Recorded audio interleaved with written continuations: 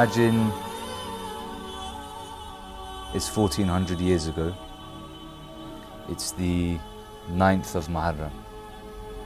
You're in your tent at night and you hear noises coming from outside. So you leave your tent, you come outside and you see hundreds and thousands of people leaving the camp of Imam Hussein alayhi salam. When you're looking around the wilderness, for a split second, your eyes fall onto the face of Imam Hussein alayhi salam. You see the sadness and sorrow in his face. In that moment, you decide you're going to stay. So now the 10th of Muharram comes, the day of Ashura, and now you're the 73rd companion of Abu Abdullah al-Hussein alayhi salam. Imagine you walk up to the Imam and you offer your service and he gives you a choice in how you want to serve him. So for example, you can go and get water with Abul Fadl al-Abbas alayhi salam. You could protect the tent of the women and children. You could go and fight against the armies, the enemies. What would you want to do on that day?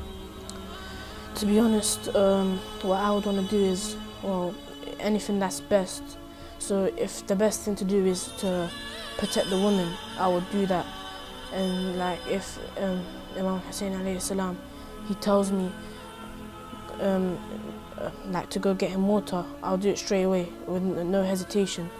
Because it's like, it's not just the way that he got hurt, it's how much he helped people and he forgive people, that like it makes your heart stop to see that this story that people sometimes don't even pay attention to.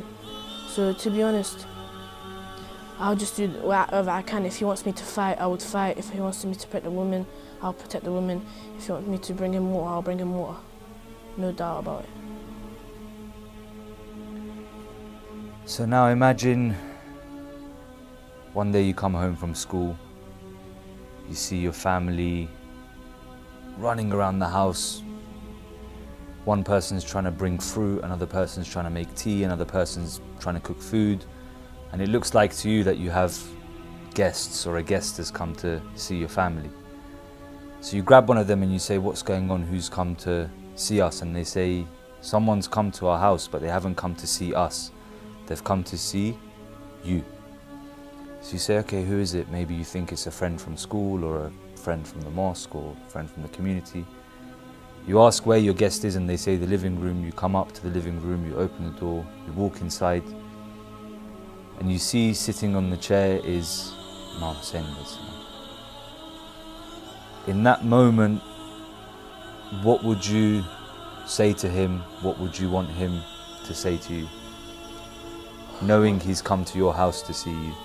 When I first step into the room, and if I see, like, when I see his face, no doubt about it, I'll straight away cry, and I'll ask him to make dua for me and ask God to forgive all my sins, because like no one's perfect in the world. So that'll be my first like talabiyya, and then I'll ask him to keep my family safe, for nothing bad to happen to us, no illness, no nothing, because without family there's not really life, and I love my family to the bottom of my heart, so that's what I'll probably tell him. What would you want him to say to you? Like that, I would like him like to praise me and to motivate me.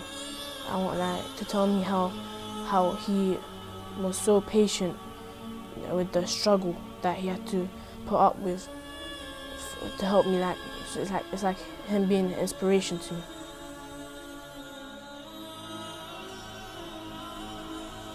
At the beginning, I asked you about 1400 years ago. I asked you that if you walk up to the Imam and the Imam gives you a choice and says to you, you can pick whatever you like, and you said, no, I would do whatever the Imam said was best. Now, a lot of us in this day and age often forget that we have an Imam who's here with us, and in a way him being physically absent from us has given us a choice in the way we want to serve him. Because some say, you know, Imam Hussein had 72 companions with him on that day. Yes, his sacrifice was great, but he still had 72 loyal followers. How many companions does the Imam have today? So my final question is, what do you think your 12th Imam wants from you? Do you think he's happy with you? Do you think you've served his cause? You've put a smile on his face? You've done what's best by him? Well, like, as I've been told stories, why, like when we ask when we were kids, why are their face all bright, like, and light?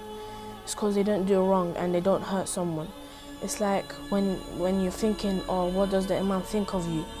You know in your heart, like, it has to be something good, because no Imam will think negatively towards a person. So the 12th Imam, what I think like he thinks of me is, like, because I've been told by other people as well, I have lots of potential and I want to do good with my life, but there's some mistakes that I've done and that I regret a lot. So I know he would mention some of my mistakes, but also motivate me and inspire me and to help me become a better person. What do you think he wants from you the most?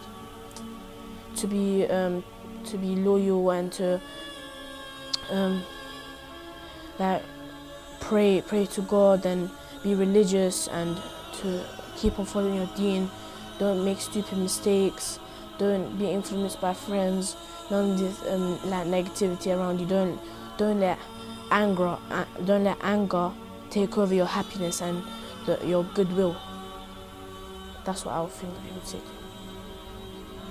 And if you could say anything to the Imam of your time now, what would it be? It has to, the first thing has to be thank you. I will have to thank him, because knowing that there's someone like so close to God, and me telling him things about me, and him saying that he'll help me, it has to be a thank you, because it's like I'm relieved now that I've spoke to Imam, and also God's watching.